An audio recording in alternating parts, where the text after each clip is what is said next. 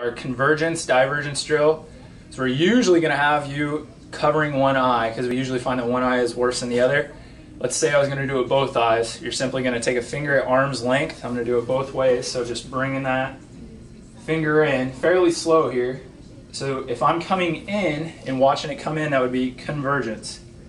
So I should see my eyes cross. If I'm coming away, that's divergence, or my eyes are spreading apart here. Now if I'm just covering one eye, it's as simple as this, guys. Make sure you bring that finger into your nose and make sure it's the nose. Make sure we're not hitting our eye because now it's not having to go anywhere in space. If I'm working on divergence, make sure the out portion is slow and I'm tracking it all the way out. That's convergence and divergence.